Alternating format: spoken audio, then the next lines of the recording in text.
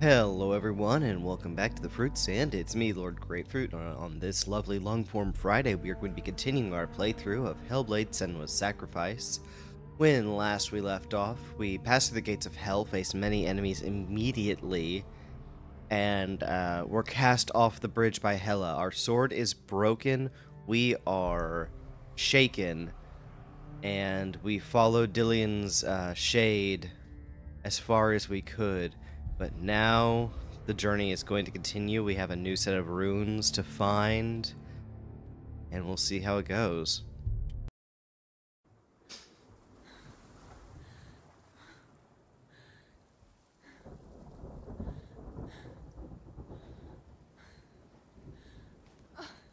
Still injured. Not moving especially fast, but we know the first runes are, or the first lore stone is right over here. Little jog, not too much, don't want to tax it too much. I'm still kicking myself over those last two that I missed, but... The Northmen tell of a great hero. His name is Sigmund. His father's hall was built around a great tree, and one day, Odin comes and thrusts a sword into the tree, a gift to whomever can release it. Many try, but the sword only comes out at Sigmund's touch. His brother-in-law, King Siggeir, wants it, but Sigmund refuses him, so King Siggeir plots revenge. He invites Sigmund and his brothers to a feast, but when they arrive, they are met with an army, not a warm welcome. King Siggeir captures Sigmund and his brothers, steals his coveted sword, and readies them for execution. Okay, so that's the story vibe that we have right now. Got the door right there, we got some more beach ahead. And I'm gonna pull up the name of the runes, actually, before we... Okay, now I have a update, like not updated, an actual rune list in front of me. So I can try to figure that out. Okay.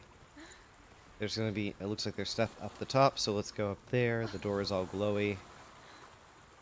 That way we can start looking for runes.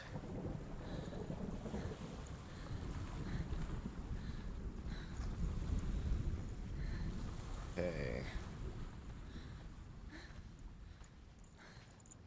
I will probably say the names wrong, don't get it twisted. But I can at least try. Oh, there's another one over here. Speaking of, lore stones. Death for Sigmund and his brothers seems certain. But the king's wife is Sigmund's sister, and she begs for mercy and implores the king to chain them up instead. He agrees. Not for mercy, though, but because he plans an even more cruel and lingering death. Chained to a tree in the forest that night, a she-wolf comes and devours one of Sigmund's brothers. She returns, ravenous, night after night, until only Sigmund is left. The next day, Sigmund's sister sends a servant with honey to smear on Sigmund's face. But to what end? Well, that night, when the she-wolf appears again, you'll never guess what happens. No, we will not. Okay. I was hoping I could just get a view of the door from over here, but it looks like we're gonna have to figure out a way up. But we found the lore stone, so that's good. A few moments of standing upright. Doing better and better, just not good. Oop. Okay.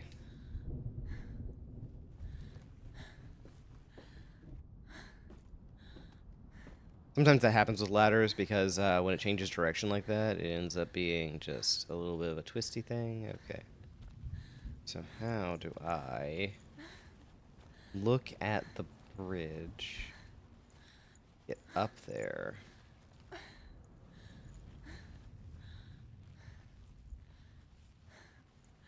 I'd love to be able to look at it. There's another ladder. There's a tunnel. Oh, there's my eyeballs. A little too close. Just trying to see if there's an obvious way up. Not that I can tell. Okay.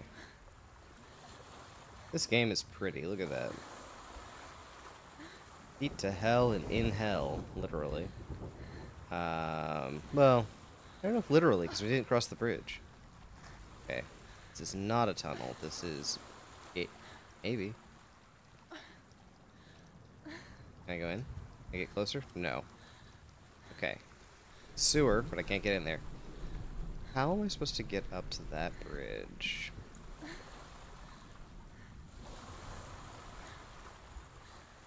Okay.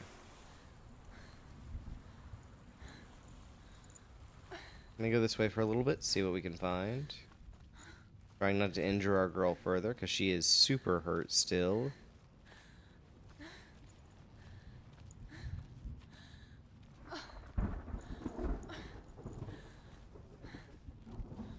Okay. Little jog.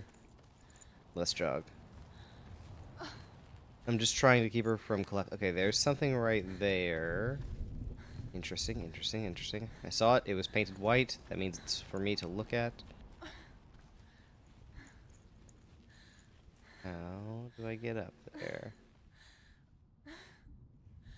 At least I assume. That bridge had the thing on it, but we need to figure out how to get there. So I think we get to climb the boats.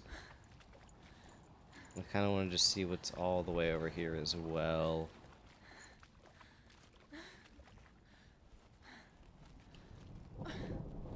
Oh, and because I forgot to mention it, I'll just put it on screen now. There is the failures marker. We have had 3 failures so far. I'm going to make it smaller this time, put it just a little bit further in the corner. It's not just in everyone's big view the entire time.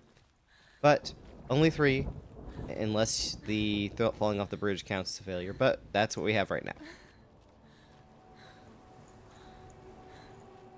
Day after day, watching from far, she mimicked him, perfecting her own secret dance. Wishing those fleeting moments of light would stretch out to last forever. More moments of Dillian.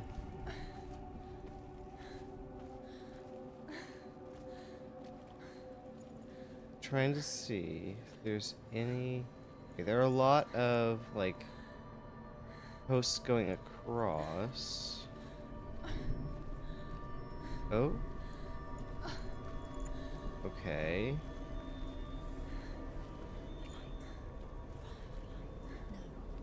It's a trick. It's an illusion. It's not real. Do you really think it's real? You want to believe it's real, but it's a trick. Okay, so maybe we go back to the bridge at some point. Where are you going? Where is she Tree. Oh. Are we going to the tree? Fine. It's just deception. Ooh. Hello.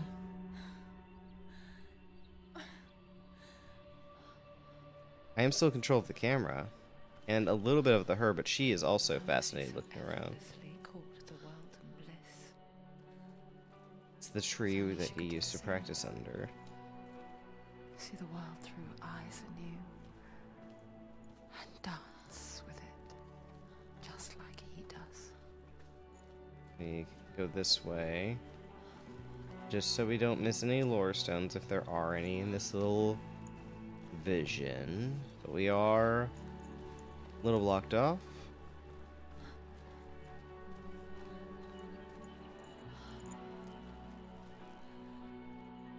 I can't go that way. There's an invisible wall. So we'll go this way. Invisible wall. Okay, okay. Good to know, good to know. But she is seeing this. And I love that for her. Okay, we are on a pretty strict path, it looks like. We got walls to either side if we try to go that way.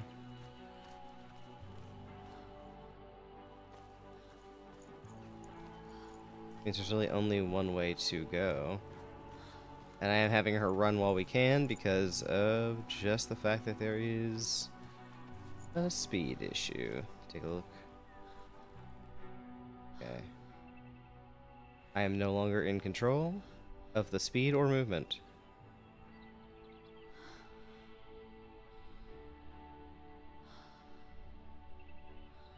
Oh, baby. She looks so happy. What's your name?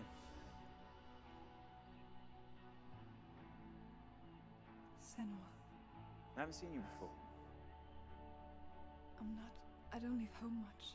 Oh, Zenua's daughter. I have to go. Wait.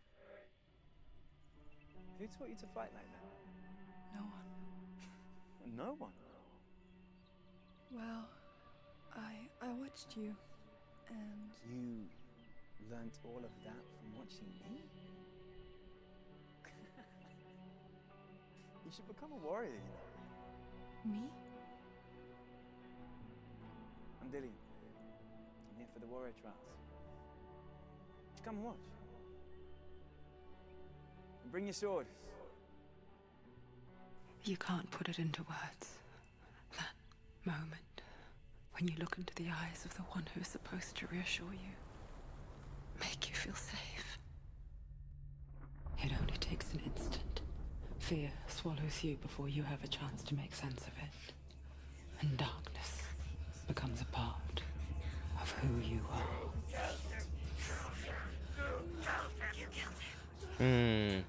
Let her world change the day the Northmen took him from her. Senua knows that there's no going back to how things were. That there's nothing to go back to at all. Okay. Stay quiet, hide, don't tell her. Their gods can see into your mind. They will use this power to destroy you. They won't stop me. I can still feel him. Whatever's left of him, they will never let him go. I'm not gonna let him rot here. You're the one rotting here. Leave me alone. You will die here. No. And all your suffering will have been for nothing. Okay, good for her. Good fighting back. Do we even still have our sword handle, or is it just the hilt now? Is that you?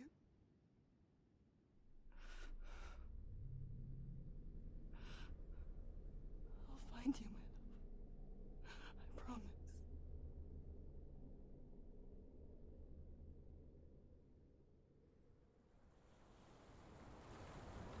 Okay.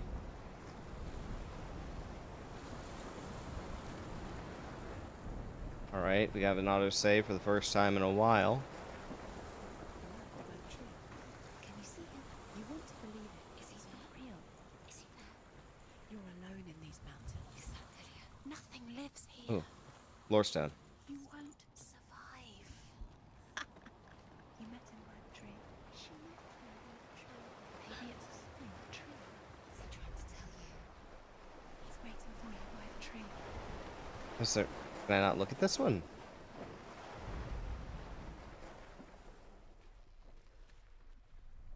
Is this not one? Sure is poised like a lorestone.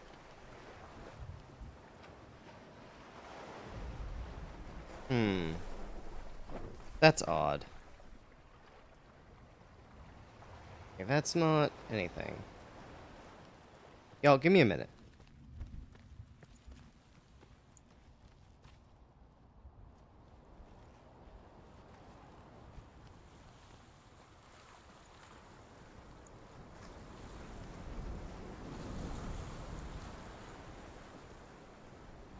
I have the distinct feeling that I have missed something, and that's why it has not unlocked that yet. So I'm going to go back, but I will speed up this process. If I don't find anything, then I don't find anything. All right, let's go.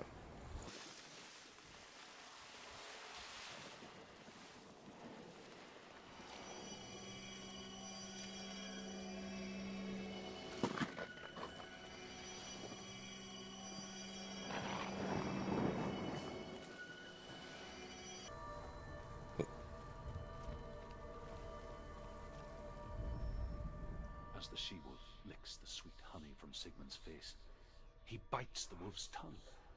The she-wolf pulls away, but Sigmund holds on. The chains break, and he is free. After his escape, Sigmund lives like us, hidden in the forest. His enemy, King Siggeir, believing him dead, as his sister plots revenge. And for vengeance to succeed, even the great Sigmund needs help. So she sends her sons to him. But their blood is weak and corrupted, and they're put to death by Sigmund. So his sister hatches a new plan, one that is cold of heart and pure of blood.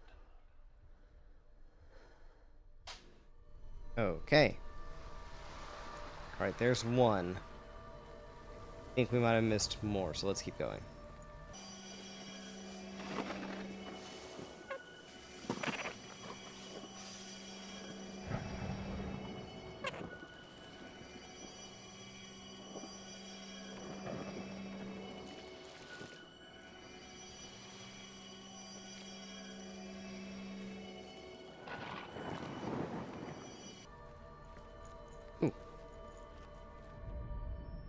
Sigmund's sister trades shapes with a sorceress, and in disguise, she lies with her own brother. She gives birth to a son named Sinfjotli. After a time, she sends him to the forest to Sigmund.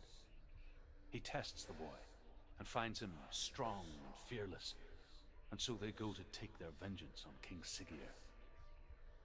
But luck is not on their side. They're captured, and Siggeir has them buried alive.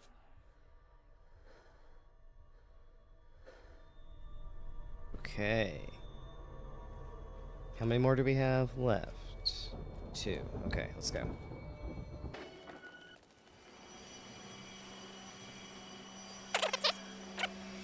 So need 2 more. Are they gonna? Let's see. We didn't get to see this path before. Oh, wait, is that the same? It's the same one that didn't work earlier.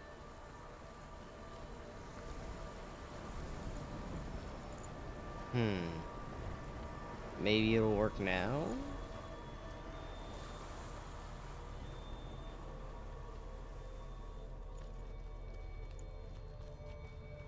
But this one is not made of the same material as the others.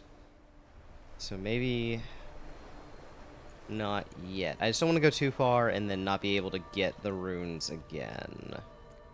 I mean, at this point, I have missed 2.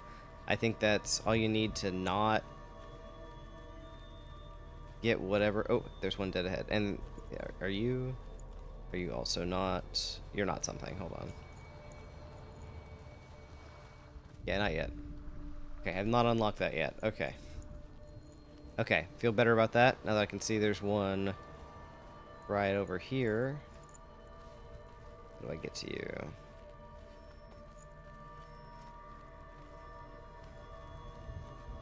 There we go. As Sigmund and Sinfjotli are being buried alive, Sigmund's sister throws an armful of straw into the grave mound. Hidden in the straw is Sigmund's sword, the gift of Odin. They cut their way out of the grave mound and set fire to Siggeir's hall. The king burns to death. Sigmund calls to his sister to come out so that she may live and be honored. She does come out, but only to tell him the truth.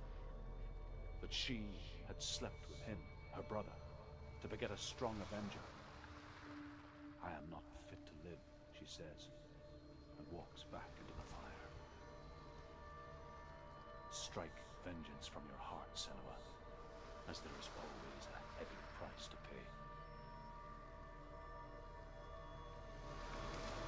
pay. Okay.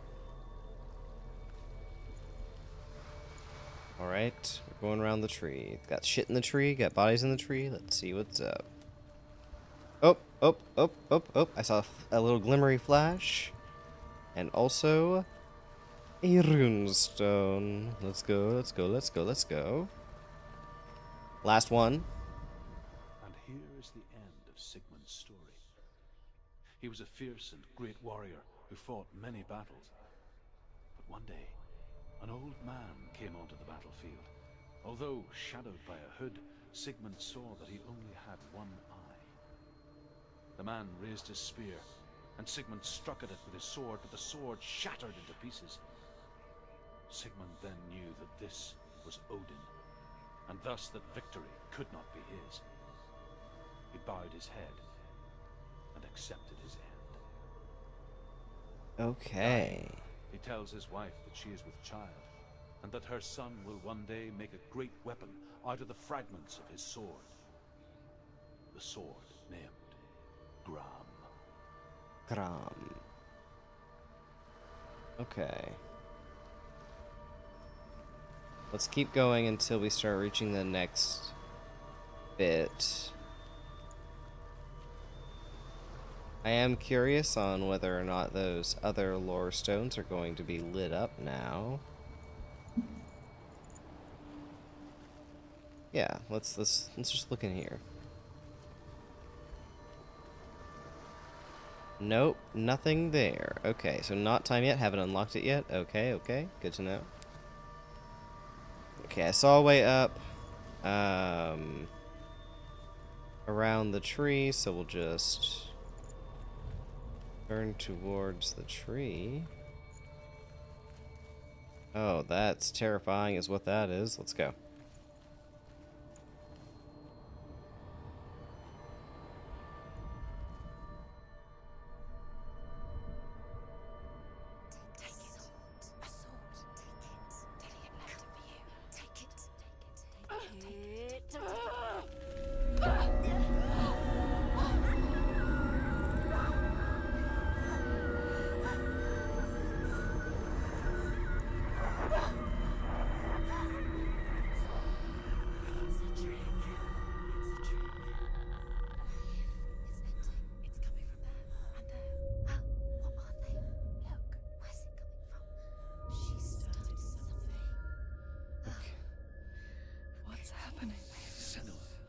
Imagine a sword that can slay gods. Its name is Gram. It was forged by the god of all Northmen, Odin, and gifted to Sigmund, a great warrior. I need this sword. It's important. Can you help me? The sword appears whole, but it is an illusion. It shattered into shards long ago. It is said a great warrior can reforge Gram by answering the trials of Odin, one for each shard. The roots of the Tree of Death will take you to new lands, where you will face the trials. Go to the shards. Go to the shard. Go to the shards. What's the shard? Find it. It's the metal rune stones. It's in front of you. Okay. Find it. The metal. The runes. You need those. Find it. There it is. Focus. There's the shard. Focus. Focus. Use your eyes. Look. Get closer. A king in the north forced the dwarves to make a sword that would never fail and never rust, and that would slice through iron and stone and bring victory to its bearer. But the angry dwarves cursed it. It would be the death of a man every time it was drawn, and it would be the death of the king. Let me tell you about the sword Tyrving.